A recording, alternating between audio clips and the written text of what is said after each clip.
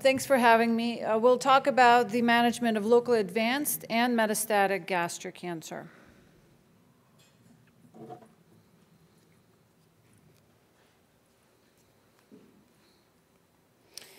So we'll, by way of overview, I'll start with the background on the TCGA data, the Cancer Genome Atlas data that was recently published in Nature on gastric cancer. And then shift gears and talk about the standard approach for localized disease, for metastatic disease, and finalize our discussion on molecular targets and some of these challenges that we need to overcome, particularly for HER2 targeted agents, VEGF, CMET, and the PD-1 directed therapy.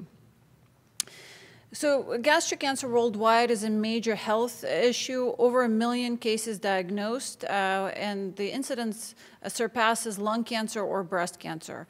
In US, however, it's relatively rare, but even with that, there are enough data to suggest that the incidence of certain subtypes of gastric cancer is on the rise, particularly the Junction Adenocarcinomas, and this recent paper in 2010 in JAMA suggesting that even non-G junction or non-cardia tumors, so distal gastric cancers, are on the rise, particularly in a very young adult population among ages 25 to 39.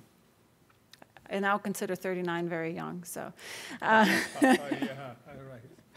70% increase in incidence of non-cardia gastric tumors. And the authors, brought up some hypotheses as to why this occurs. Obviously, the risk of increase with obesity, exposure to inflammatory factors, but maybe something as simple as immigration patterns from Eastern Europe and Asia that have affected this trend. Gastric cancer in young folks is relatively rare, but there are these diffuse hereditary gastric cancer syndrome, which is driven by the germline alteration in CDH1 gene. This is the only time I'll be talking about germline alterations, but it's 80% penetrance, meaning that you're 80% likely to get the tumor in your stomach if you have the germline alteration. And we can't really screen for this type of cancer well, and so prophylactic gastrectomy is recommended. These patients are also at risk for lobular type breast cancer. The Cancer Genome Atlas has really put on the map what we've suspected phenotypically and histologically, that gastric cancer is a very heterogeneous disease. There is this, diffuse versus intestinal histology. There are the different outcomes between the Asian countries versus the West. All of this data has been out there, and then the Cancer Genome Atlas is the effort through the NCI to characterize these tumors in a systematic way. And so 295 specimens, these were primary tumors, untreated, so never received chemotherapy or radiation, from multiple centers that were examined. And they are being very thoroughly annotated and interrogated by whole exome sequencing on the DNA level, by mRNA, microRNA profiling, protein and methylation. So this is a very sort of thorough look at the tumor biology, and as Dr. Marshall brought up, the quality of the tissue is very important. So the DNA quality was very high in this subset. And as you can see, 295 specimens were examined, and through the bioinformatics analysis, there were 4 distinct subtypes of gastric cancer that were characterized. I will start with EBV subtype because that's sort of, even though they're more rare, but very genomically provocative and unique subtype. And it only occurs in about 9% of the patients. The MSI or hypermutated tumors, 24% of the patients. And when I say MSI, I don't mean Lynch syndrome, hypermutated. These are somatic alterations, not germline. And they happen on whole exome that you see 500, 600 gene mutations. And they're not targetable genes per se. It just shows a vulnerability of the tumor and inability to repair DNA damage. Chromosomally stable or genomically stable tumors, 20%.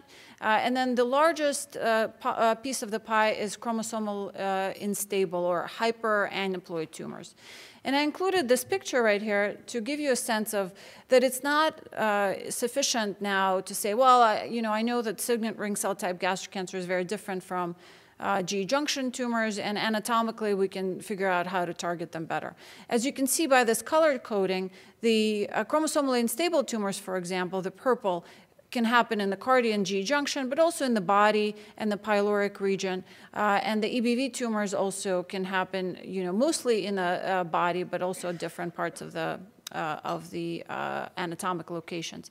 So the chromosomally unstable tumors is probably what you and I see most in clinic. These are RTK, or receptor tyrosine kinase driven tumors. So when you're thinking about HER2 amplifications, EGFR amplifications, MET, PI3 kinase alterations, those things amplification-wise occur in these, proximal tumors.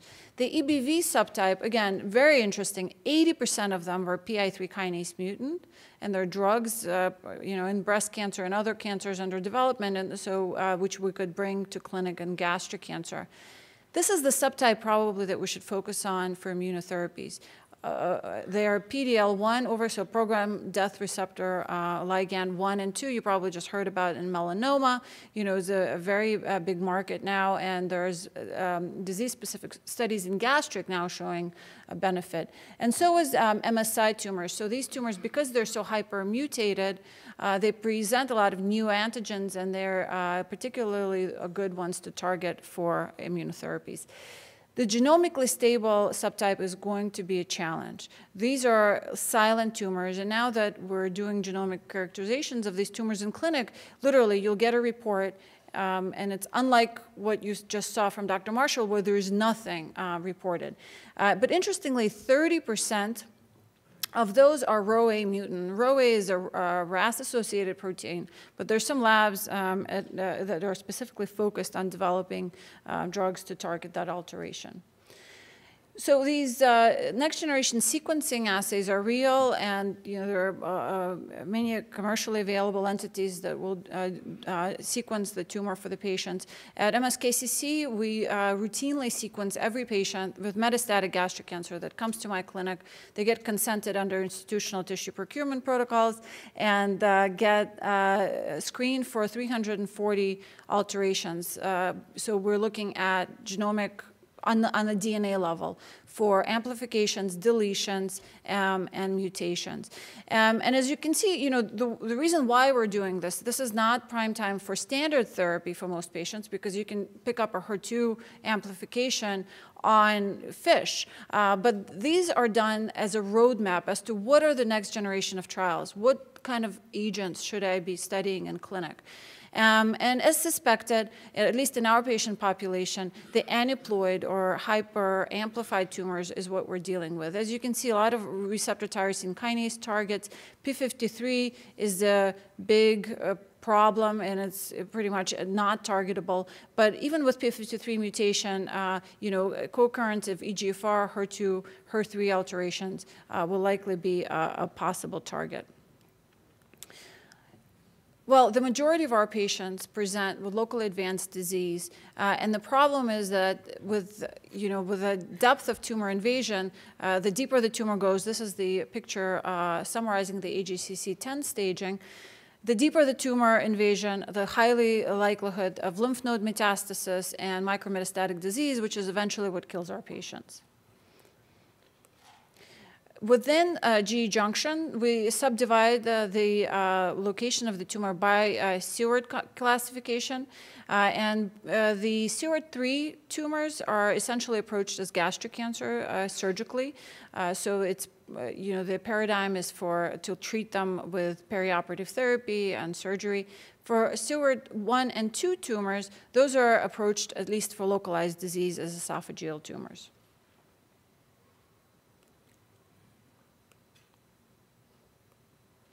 Well, localized disease, surgery is the only cure, and we can't underscore enough the importance of good, experienced surgeons, and there's a lot of data to suggest that The more cases the surgeon does, the better outcome for the patients, and this needs to be a good cancer surgeon. So you can't have a bariatric surgeon do a gastrectomy on the patient and then come back, with 3 lymph nodes sampled, and then the patients come to you into clinic and say, please cure me. Importance of a good operation cannot be replaced by anything. And finding the disease early improves the chances for surgery. The staging is endoscopy, CT scan, and PET scan. And patients who are not clinically presenting with symptoms or bulky disease that you can see on an CT, an EUS will help you delineate involvement of the lymph nodes. Laparoscopy is also an important tool, as a lot of these patients have micrometastatic disease that will not be picked up even on high-resolution scans. Probably more than 50% of our patients present with with metastatic disease, and at that point, systemic chemotherapy is only palliative in intent. But even when people who present with locally advanced resectable tumors, the 5-year survival with our best surgeons' aggressive therapy remains dismal, less than 20%. And this is what we really need to focus on: early detection and optimization of staging and treatment. Staging with a PET scan helps to pick up 15% of occult metastatic disease in lymph nodes, retroperitoneal and supraclavicular lymph nodes that were not apparent on other cross-sectional imaging. Also, the PET scan will help you determine the tumor biology and sensitivity of chemotherapy in preoperative setting. This is the Municon data that I'm referring to, but I won't have time to review. Essentially, if the PET scan is getting better with chemotherapy in a preoperative setting, and the definition is 30% or more decrease in SUV, it heralds better outcome with surgery and chemotherapy.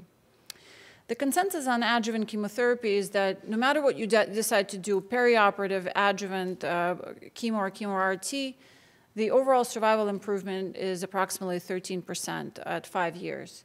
And so anything you decide to do is justifiable, and here are some of some guidelines.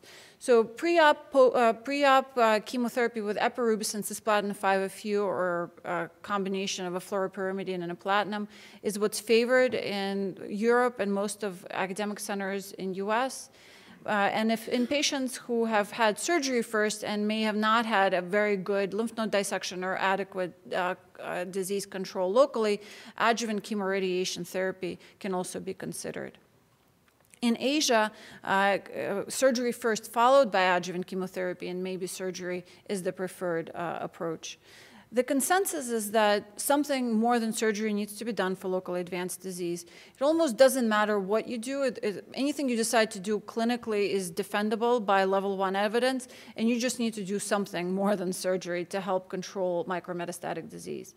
Preoperative chemotherapy improves overall survival. This is the MAGIC data, 13% at 5 years, but no clear impact on our zero resection rate. Post-op chemo-RT also improves overall survival in a similar fashion. Intergroup 116 study showed that. The ARTIST study demonstrated that even in adjuvant chemotherapy, even with good lymph node dissection, D2 lymph node dissection, addition of radiation therapy in certain subsets is useful. And finally, if you have a frail patient in whom you do not feel comfortable doing combination therapy or chemo-RT, one can justify just using single-agent capecitabine, as that's probably the most sort of bang for your buck. So what about role of D2 lymph node dissection? Historically, the difference between survival between East and West was attributed to inadequate operation or lymphadenectomy that's performed in US and other Western countries. But since the long-term follow-up of the Dutch trial became available, D2 lymph node dissection, and pictorially you can see here the brown lymph nodes here around the perigastric lymph nodes is the D1 dissection. Addition of the green lymph nodes is the D2 dissection. And I have to tell you that the classic D2 lymph node dissection also takes the spleen, which really increases the morbidity and post-op complications. So at Memorial, for example, and some other academic centers, we do what's called modified D2, where the spleen is left behind and the outcome is less morbid. Overall survival is improved with more extensive lymph node dissection, and now it's part of the NCCN and the ESMO practice guidelines. So just to jump into the trials and show you some of the Kaplan-Meier survival curves, Intergroup 116 trial, that's the McDonald New England Journal of Medicine trial, randomized patients to observation after surgery, or one could say relatively low doses of 5-FU with the radiation. And here are the survival curves. 20% of the tumors were GE junction, so some of this data is extrapolatable to our proximal tumor patients. And chemoradiation was clearly better than surgery alone. But the criticism of this trial is that only 10% of the patients had a D2 lymph node dissection. The rationale of neoadjuvant chemotherapy is that you have the tumor in vivo, you can follow the response. You're not just treating theoretically micrometastatic disease that may or may not be sensitive to this chemotherapy. And the patients generally are in better shape before they have a total gastrectomy, obviously. Furthermore, if you have this one patient who's completely treatment refractory and will develop liver metastasis while on chemotherapy, you're probably sparing them an unnecessary operation. So it's not like you're wasting an opportunity to cure them. You're sparing them an unnecessary operation. So this is all the rationales for pre-op chemo. And MAGIC trial has put it on the map in a formal way. This is ECF, so infusional 5-FU, pretty high doses of cis and 5-FU and epirubicin toxic regimen given every 3 weeks for 3 doses in the pre-op setting and 3 doses adjuvantly versus surgery alone. Overall survival was pretty humbling. 5-year survival rate, even with our best chemotherapy, or at least what we think is the best chemotherapy, is 36%. This is in your curable patient population. And the the standard surgery group was 23%. The hazard ratio is statistically significant, and the curves obviously separate, but the toxicity can be quite substantial. So what about your typical sort of 75-year-old patient who you don't really feel could take a 3-drug combination, or they already had a surgery and they're coming to see you to discuss adjuvant therapy? So the classic data, and this is a study that was performed in Korea, China, and Taiwan only, so you sort of extrapolate to the Western patients with a little bit of hesitancy, but everyone had a D2 lymph node dissection, so good postoperative study, and patients were randomized to receive chemotherapy with capecitabine oxaliplatin versus observation. And the survival, disease-free survival, and the overall survival, which was recently updated, are statistically significant. With, again, you see the trend here. It's not, that different from anything that Intergroup 116 or the MAGIC trial has shown. And again, if that 75-year-old has neuropathy from his diabetes or is just not fit enough for 2 drugs, you could just do single-agent 5-FU or Xeloda for probably just as much of a benefit, which was reviewed at a meta-analysis in JAMA in 2010. Well, what about if the patient had a good lymph node dissection? You sampled, 30 lymph nodes.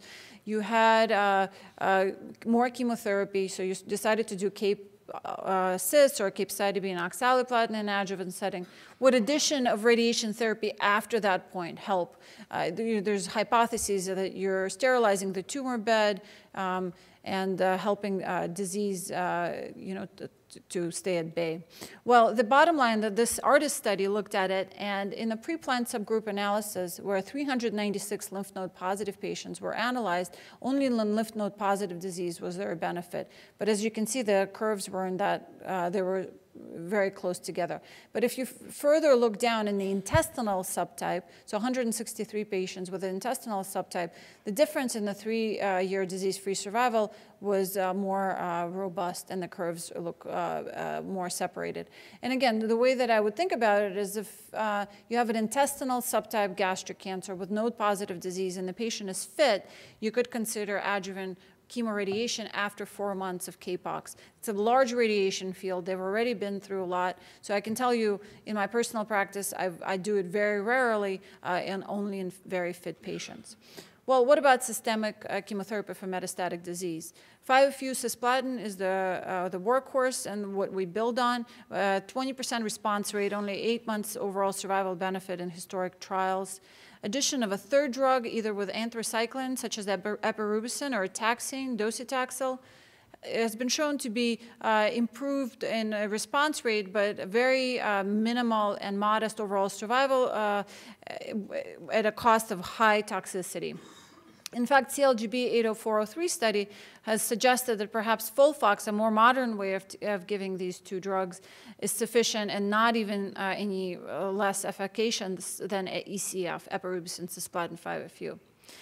HER2 has really been the first validated target in metastatic setting, and trastuzumab is FDA approved based on the TOGA trial with overall survival, unprecedented 16 months overall survival in that trial. And VEGFR2 targeting with ramucirumab has now been validated. Well, what about doing nothing? What will, and I'm sure you get asked that in clinic all the time, Doc, how much do I have if I don't do anything, if I just walk away? And the overall survival is approximately 3 months with best supportive care. And there's enough trials that show that the quality of life, the duration of life overall is improved with systemic chemotherapy. And this is some of the data demonstrating that. So we know that one drug is better than nothing. 2 drugs is better than 1, and you hear all the time the experts argue about, well, what will addition of a 3rd drug add? And here's basically, some of the summary. The SPIRITS trial looked at an oral form of 5-FU, which is S1, with S1 in chemotherapy, and there's overall survival benefit. Again, this is an Asian study, so as you can see, the survival benefit is looking pretty good for our Western patients. The V325 study looked at addition of a taxane to 2-drug combination and improved response rate, very minimum improved overall survival rate. So you would consider this in a very fit but very symptomatic patient with high disease burden. And ECF was compared to FAMTX, which is 5-FU, doxorubicin, and methotrexate. So you can't really say that ECF was that efficacious because you're using a very outdated regimen. But in this trial, ECF was the winner. The TAX325 study, here's the survival curves. Again, 1-year survival actually was much better for the 3-drug combination. And the response rate is 36.7%, so you would consider that in your metastatic patient who's fit. The REAL-2 study demonstrated that cisplatin and oxaliplatin, 5-FU and Xeloda, you can use them interchangeably. They're pretty efficacious. CLGB 80403 study is the really good trial to think about when you're considering giving ECF. Again, cisplatin irinotecan was the clear loser, but the ECF and FOLFOX were very similar in terms of progression-free survival, overall survival, and median time to progression. Look at this, 6% deaths with ECF. And the grade 3 GI toxicities with cisplatin irinotecan were pretty bad as well. So again, we generally, at least I don't use epirubicin in metastatic setting. If I want to use a 3rd drug, I use a taxane. So 2nd-line therapy, even in my lifetime as an attending, there have been, very nihilistic approach to use a 2nd-line therapy in a gastric cancer. But now there's enough data to support it, and we even have a targeted agent approved in 2nd-line setting. So taxanes and irinotecan is what we generally use. They're both equally effective. If you have neuropathy, then you're more likely to use irinotecan.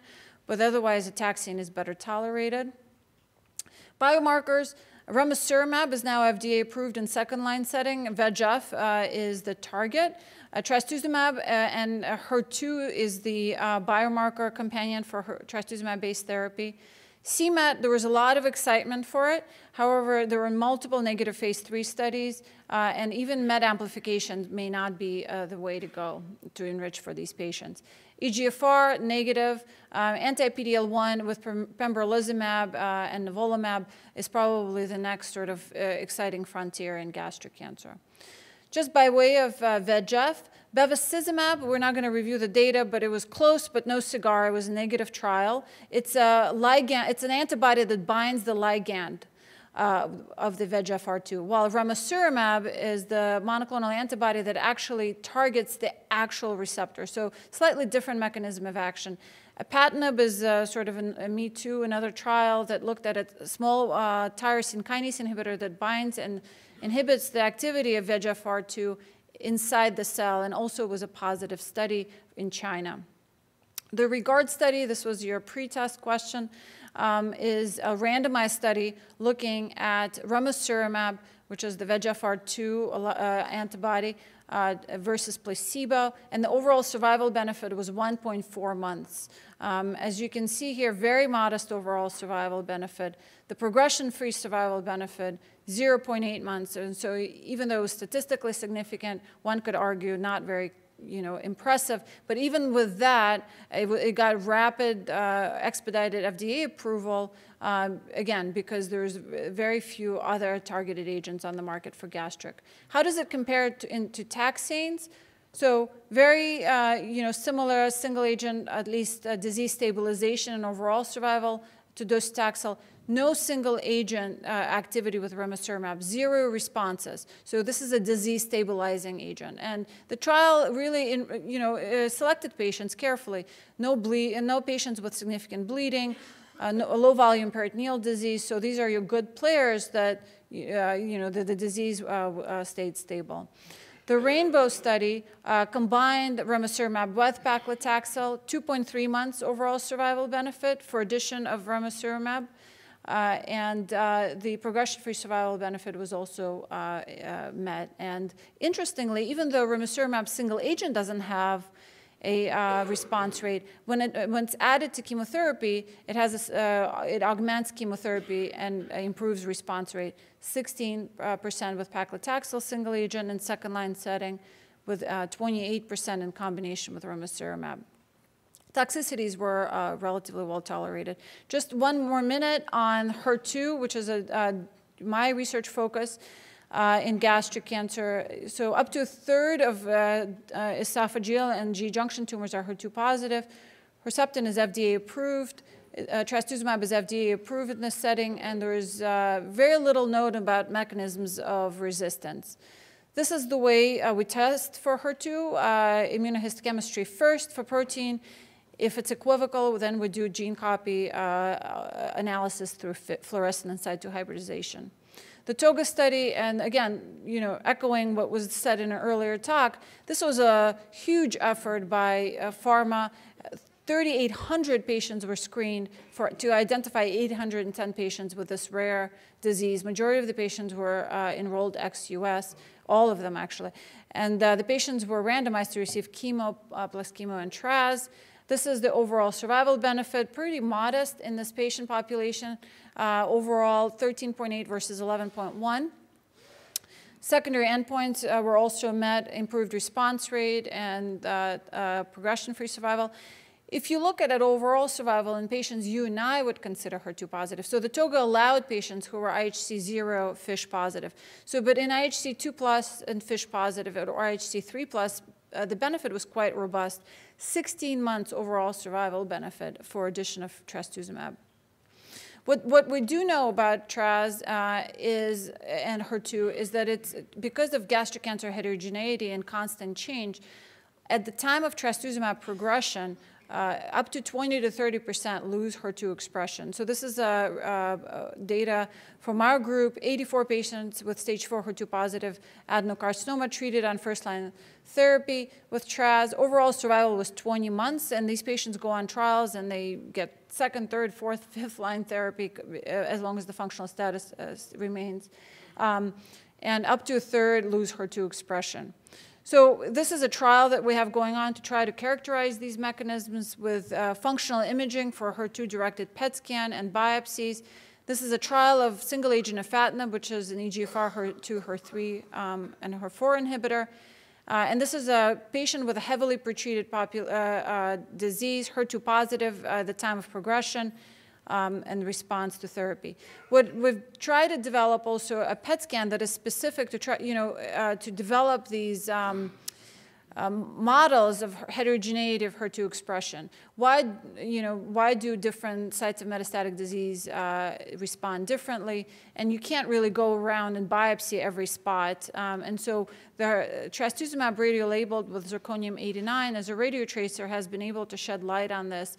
So for example, in this patient who is also responding to afatinib, as you can see, the posterior lymph node conglomerate completely went away after just 1 week of therapy, while the liver and the GE junction tumors stayed the same. And when we biopsied it, the posterior lymph node conglomerate, the HER2 expression went down, but the liver stayed the same.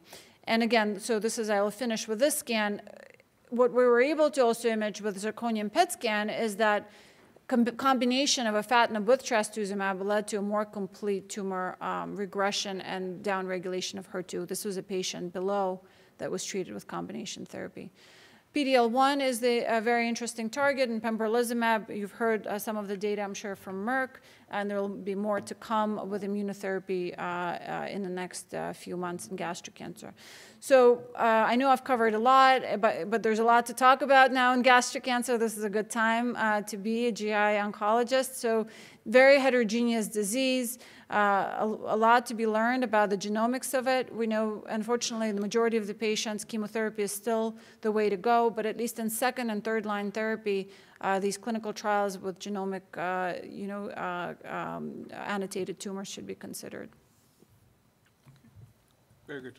Thank you.